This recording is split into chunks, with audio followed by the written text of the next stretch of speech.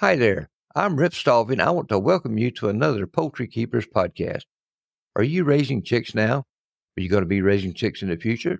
Well, if you answered yes to either of these questions, then this podcast will help you get your chicks off to a very strong start in life.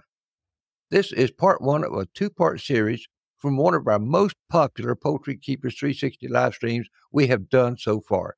So get ready for some really great content because here we go.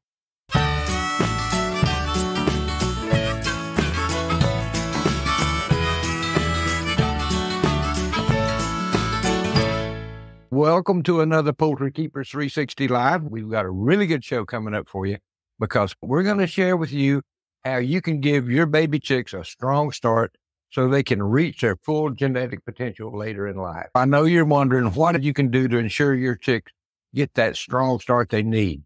So Jeff Mattocks is going to share with us exactly what we need to do to help them succeed. Jeff, take it off. Thanks, Rip. I'm not sure I'm going to share everything they need to know, but we're going to get some high points of, I think, things that were often neglected. You need to understand that every infant, doesn't matter whether it's human or other, requires extra attention in the beginning of its life. So the chicks are actually no different than this. I think a lot of people fail to understand actually what's happening in that first 2 weeks or that first 14 days. But as soon as that chick pops out, and we've got a couple of links for you that we're going to share, and hopefully you'll go look at them, read them, things like that. But, I'm referencing the Hubbard Breeder website as far as, managing and rearing specialty chicks, premium chicks. And Hubbard starts right out with premium chicks need special attention the first week of life because of their different genetic characteristics. Okay. This is coming right out of large scale breeder world data, right? They're telling people extra attention first week, right? First week of life is key to ensure future performance. And I want to reiterate that the first week of life is a key to ensure what that bird's going to turn out like. I see a lot of birds that don't get the right attention when they're, day olds in that first week. They just kind of throw them in a pan, live or die. Here's your food and water. And that body weight actually increases 3 to 4 times in that first week from when that chick is hatched, or should, right? So how many people are actually weighing your chicks when they come out of the hatcher? Don't raise your hand. Karen probably is. So yeah, we do have, but knowing that weight and monitoring that weight, and we did that weighing thing earlier. We haven't talked about it a whole lot since. I don't know where we're at with it, but weighing the birds throughout their life. The industry does this. They do it on a larger scale. They're weighing the birds every 7 days. And, so they're tracking that progress. And once they have benchmarks and they know where that bird's supposed to be at day 7 and day 14, day 21, et cetera, they can tell if there's an issue or if there's not an issue. So they're using those, again, as benchmarks to know if they're doing it right. Jeff, if I could just interject something here. Sure. And when I first got started in exhibition poultry, if there was a mistake to be made, I probably made it at least twice. But what Jeff is saying is absolutely right. It's paying attention to the small details, and it's doing what Karen does, weigh those baby chicks. You can't give them too much attention is my philosophy, but you don't want to smother them at the same time. You want to let chickens be chickens, make it as natural for them as you possibly can, but pay attention to the detail. Sorry to get carried away, Jeff. No. Yep. I got a question too. Okay. So we're talking first 7 days. Can we talk a little bit about the whole chicks thing? Like, chicks can go 3 days without eating, but that's not ideal, is it? I mean, do we wait to feed them till they're 3 days old so that they can absorb their yolk? Yeah, I mean, we really shouldn't do that. And one of the points down below is actually feeding them within 6 to 12 hours after hatch stimulates the development of the chick's gastrointestinal system, right? So the sooner you can feed them, the healthier they're actually going to be. And it stimulates. Sorry. No, I was just going to say, I saw one study where they're actually feeding chicks in the incubator before they're ever pulled from the incubator to go to the brooder. Yeah.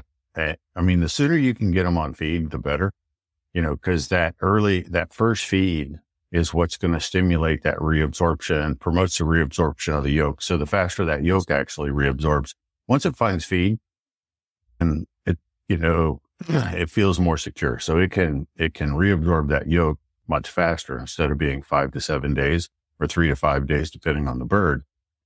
Right. But that all goes into weight and growth and development. So again, the faster you can get them on feed, the better off we're going to be. And, the industry is hoping to get them on feed within the first 6 to 12 hours. Right. So they're hatching them. They're driving them like crazy to, their farm, wherever they're going to be.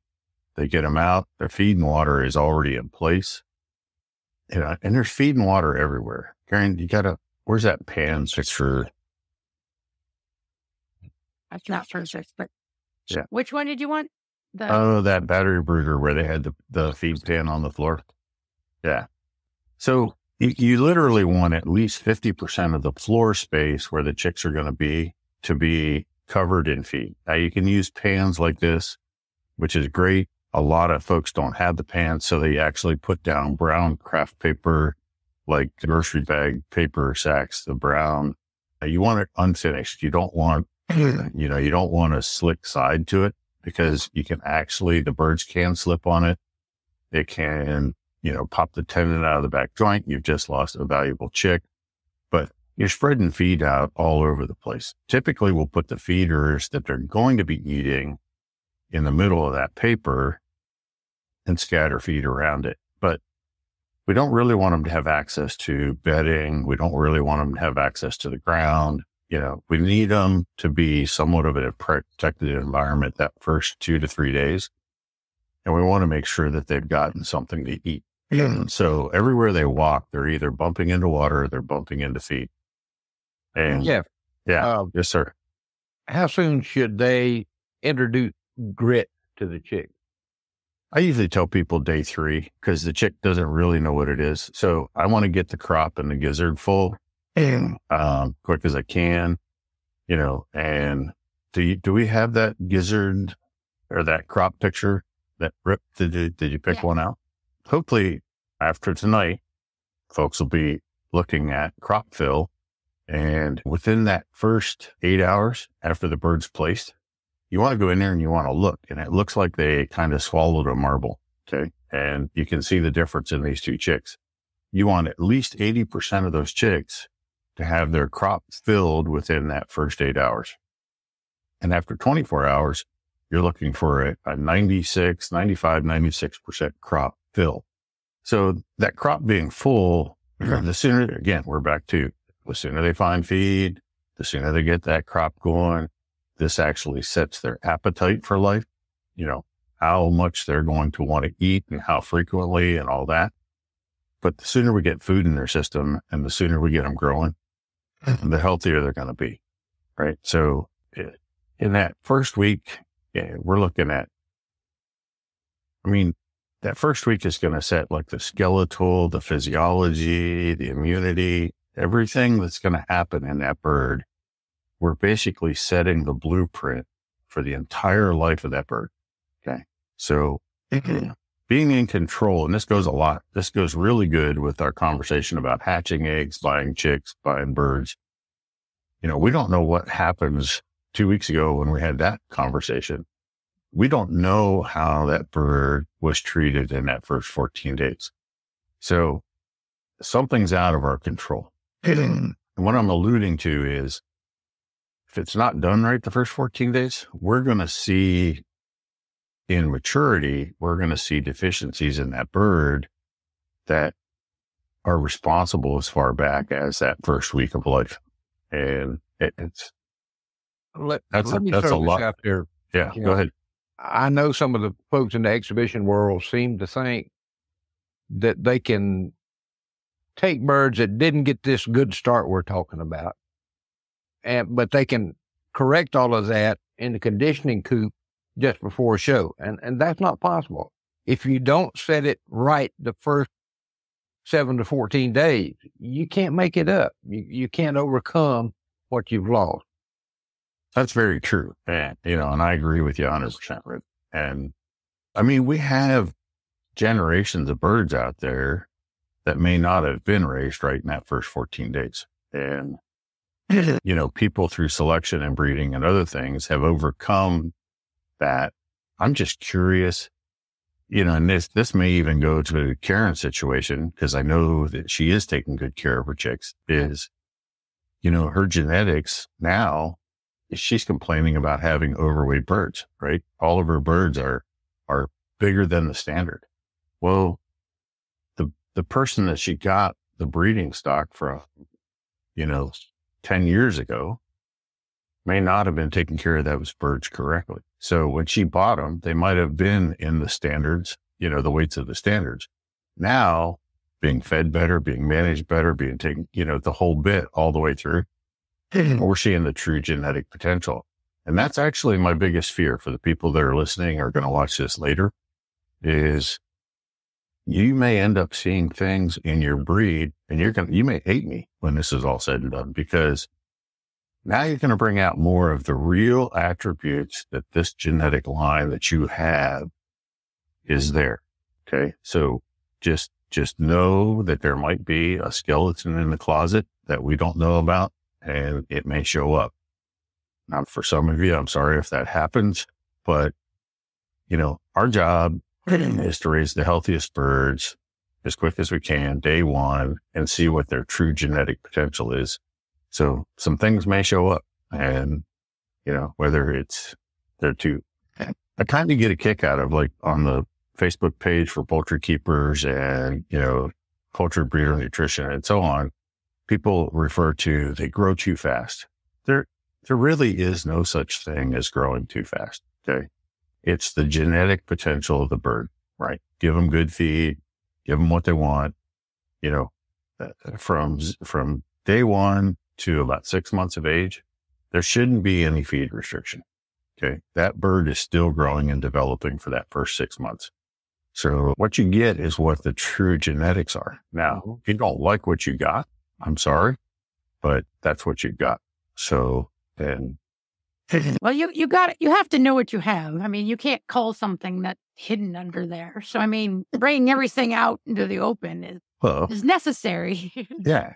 But I mean, now you're selecting for smaller birds to get them back into the standard, right? But there's really nothing wrong with, according to the standard, there's something wrong with your birds. But for somebody who wanted to use them in a real world situation as egg layers, dual purpose for meat and other things, there's nothing wrong with the breed strain that you have, being slightly overweight. It's just the person before you, that's what they selected for. And that's where we're at. And that's fine.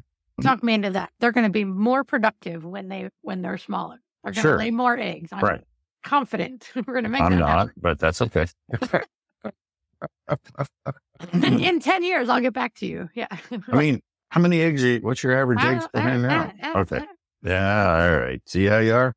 Okay. Well, just each bird has their own. It's too complicated. So, yeah. Now, when the show's over, Karen, is there a way to plop up the show notes at the end so people can come back and reference them or not? Or are they just going to have to keep replaying the video? Rip can upload the document to the Facebook group, right? Yeah. The file. All the documents we're going to talk about tonight have been uploaded to the Poultry Keepers 360 file section on our Facebook group. So you can go there and download them as PDF. They're ready to rock and roll whenever you want them. All right. And I think he wants this one too, the one that's called Show Notes 100-422. Okay. Not 100. Yeah. Giving me a hard time. Yep. All right. So let's talk about feed in that first 14 days. The Hubbard Breeders tells you to start out on a crumble because you have a more uniform piece and part. And so there's not going to be as much diet selection, sorting, etc. That's fine. You can also do it with a mash as long as it's a uniform particle size mash. There's no reason why you can't do that.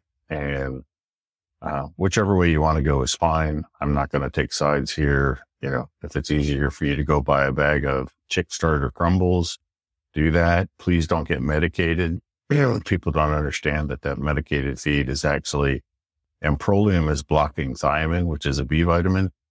So it's a thiamine inhibitor, and you're not really helping your chick out. And there's really no need, to be fighting something that you don't have, right? All you're trying to do is prevent them from getting coccidiosis.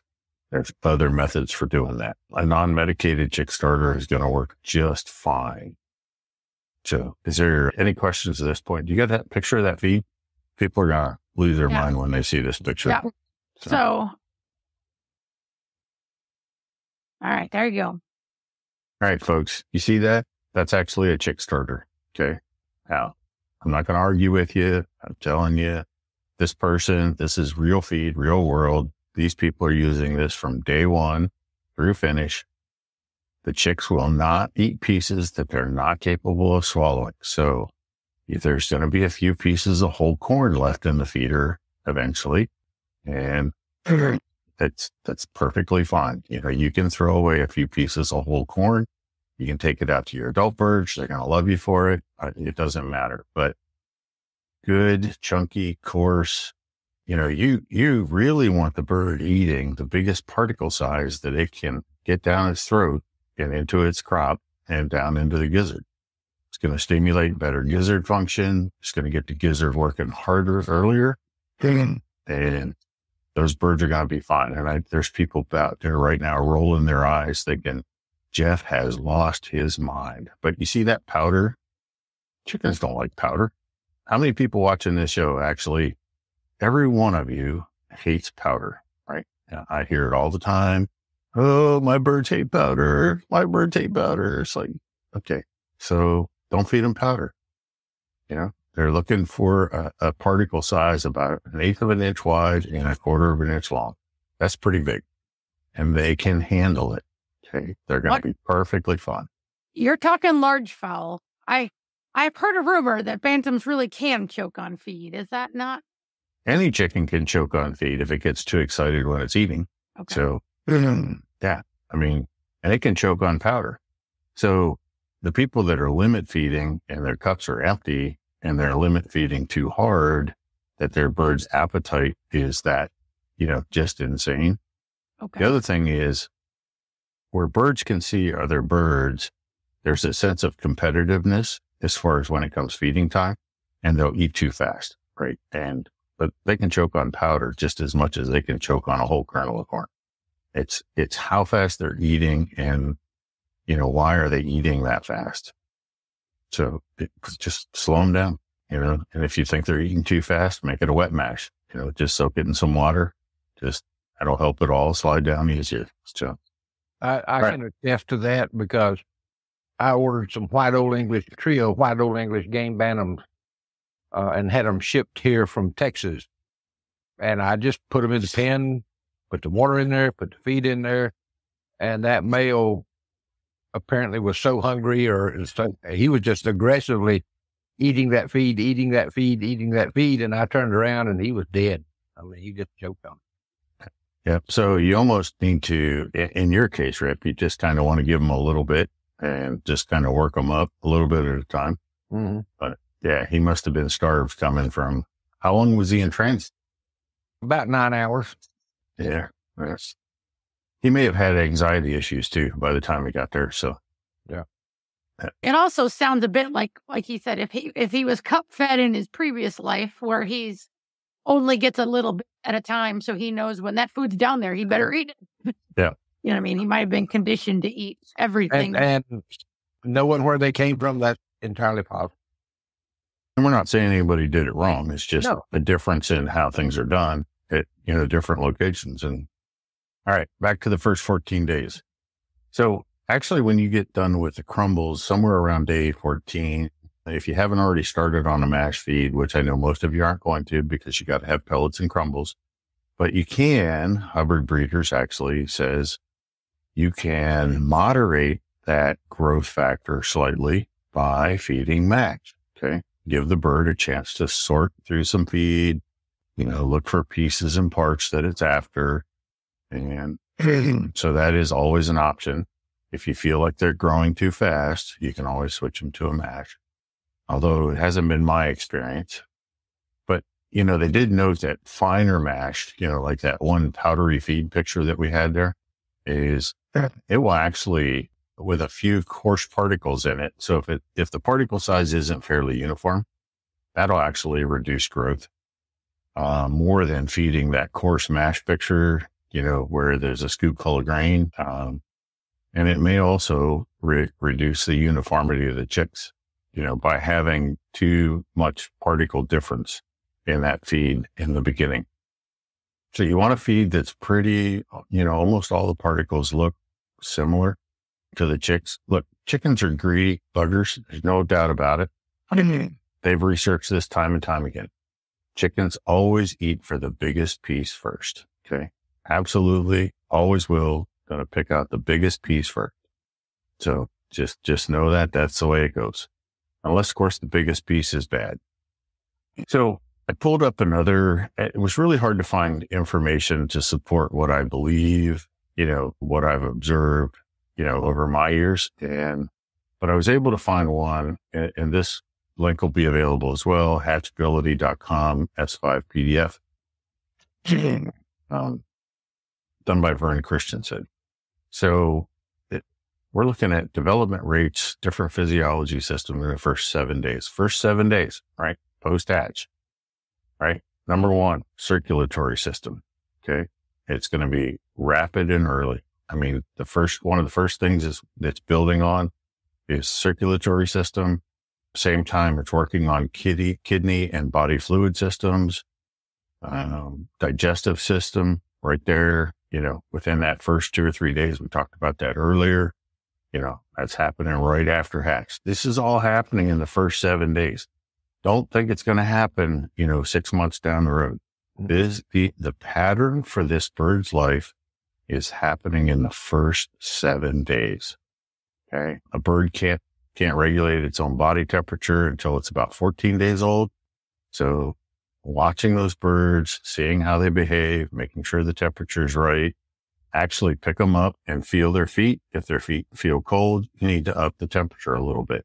Okay. And then reevaluate them 4 to 6 hours later. See if the feet are still cold.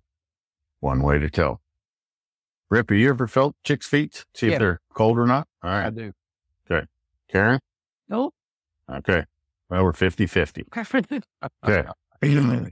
I'm terrible to my newborn chicks. You said I treated them well, but I'm a fan of them not being very warm. So why? I just feel like they need to be tested. You want to harden them off early, huh? Not terribly, but I mean, yeah, I'm just I'm like kind of like Karen, I go back to broody hens hatching baby chicks.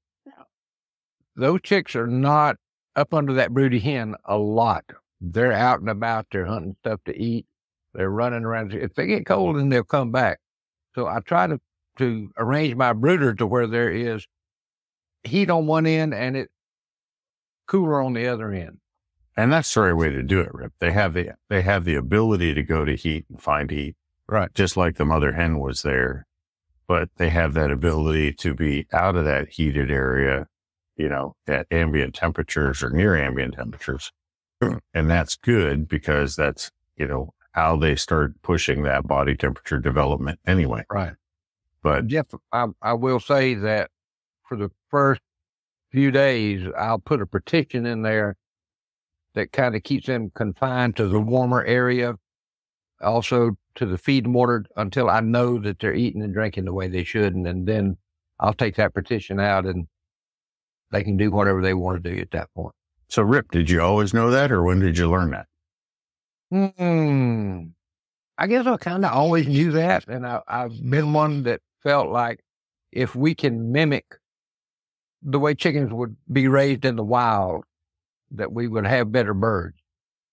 I think the one kicker to that was if we have better nutrition available to us now than the birds do in the wild. So going back to what you were saying about genetics, it can cause some things to pop up that we might not know is in our line. And of course, that also That can be a good thing or it can be a bad thing. But if it's a bad thing, we know it's there so we can eliminate it from our line.